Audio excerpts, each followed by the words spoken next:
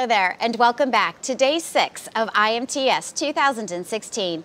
I'm your host, Emilie Barta, and this is IMTS Talk, where we'll change your perspective. And what an amazing week it has been, where many perspectives have been changed and adjusted throughout the show floor. And I'm sitting next to Doug Woods, who is the president of the Association for Manufacturing Technology. Doug, it's the last day. How did we get here so quickly? It's amazing.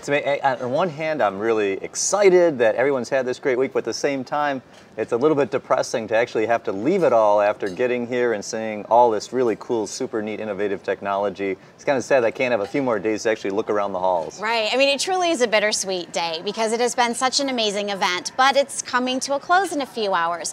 What were your impressions of the show this year? It was fantastic. I mean, obviously seeing all the people, that's always great to see the numbers that come out, but walking around and seeing kind of the new innovations, where people are actually going. So last show, automation was a really big deal. We saw more and more booths with really innovative, late cutting edge technology for automating the manufacturing technology equipment.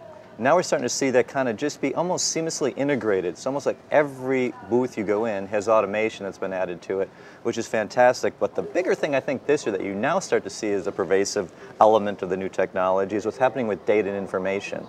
Really unique applications, everyone trying to figure out how you harness the power of digital manufacturing in the equipment that they have. Now, how does what you're seeing here on the show floor correlate to what is going on in the industry? Well, there's actually a great correlation, and in fact, it's a little bit of a leading indicator. So when you walk around the show and see the things that are here, clearly these are the technologies that people are going to be looking for and implementing as they move their technologies forward. So whether it's the automation, whether it's the digital integration, whether it's the robotics, the things that you're seeing here are what people are coming today to look at, to implement into their factories kind of next month, next quarter, and next year. So this is how we're seeing technology actually move the industry forward overall. So clearly the folks that are coming here are looking for what is that latest, greatest thing that I can use that's going to change how I'm competing with people around the world. If I use these things, will this put me in a position to be a global leader? Well, now, if you want to see the latest and greatest things, you absolutely have to be here at IMTS 2016. And there is such a positive vibe in the air. How is this going to relate to the industry forecast for the future? Is it equally as positive? It definitely is. I mean, one of the things this year, we had a lot of great years after the recession. And so the industry has been growing. And so we got fairly high getting back to 2007, 2008 high watermarks. So it started leveling off a little bit. And so with the oil and gas, things started slowing up a little bit. As we looked at the fourth quarter, we offered maybe 10% or 12% from last year, which isn't too bad because we were so high overall as an industry. But what's really telling is overall here at IMTS, we have more exhibitors. We had 6.5% more exhibitors than we've had.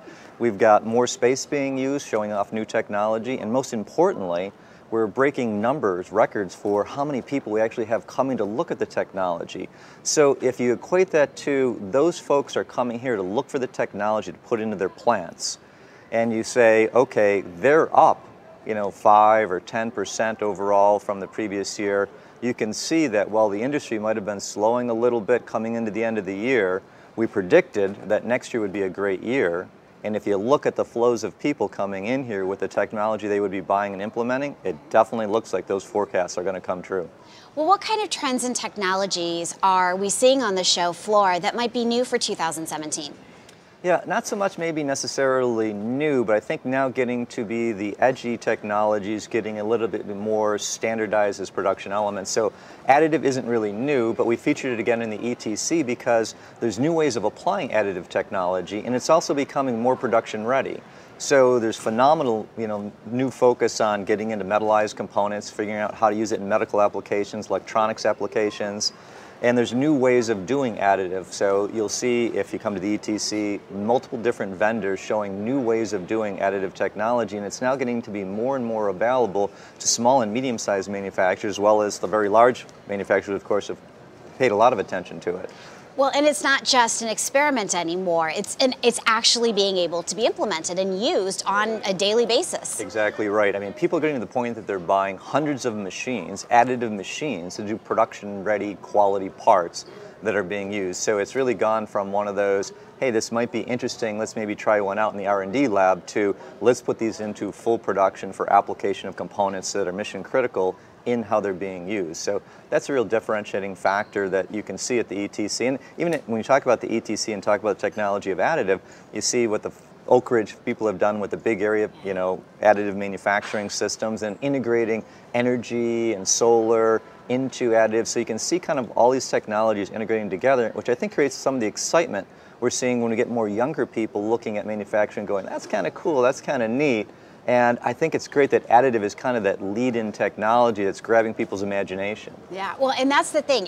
There are so many younger people here walking around the show floor. If you are here at McCormick Place, you will see an age range from 11 years old up to 86 years old. And we need that next generation of manufacturing professionals to, move the industry forward.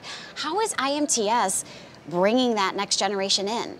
Well, we've really tried, this is the 10th year in a row that we've done the Smart Force Student Summit, the way of bringing students in and seeing what new technologies we have available. And we've got probably 16,000 students that are coming in to see the technology, and they get to try the technology, so they can go downstairs and actually use the actual equipment that's upstairs, a cutting edge technology, and they can apply it themselves. They can get on CAD systems, they can do simulations, they can actually get into machining, they can make parts, they can make rocket components and actually test them in a little test cell downstairs. And it's super cool, and I'll tell you a neat little story. I was walking around a group of people from China, a delegation from China, and we walked past a bunch of kids that were maybe 8, 9, 10 years old. Oh, even younger than 11. Absolutely. Smiles on their faces, and they're walking around, and I heard the Chinese guys talking to themselves, and I asked my interpreter what they were talking about, and they wanted to know why we had such young children here. Were they here for the Education Student Summit? When they found out that they were here for that, they then started talking to themselves again in Chinese. Again, I asked my interpreter what they're talking about, and they said, we need to change our policies in China. The Americans are starting to train the manufacturers of the future even sooner. We need to bring our age down to compete with them. So it's nice to see people going, yes, those kids are the future. That is what you need to do to get them involved. And if there's exciting technology, the kids will grab right onto it, and that's what they're doing. Well, and that's exactly what everybody is doing here at IMTS 2016. They are getting excited about the technology, the trends, and everything else that they are seeing here on the show floor.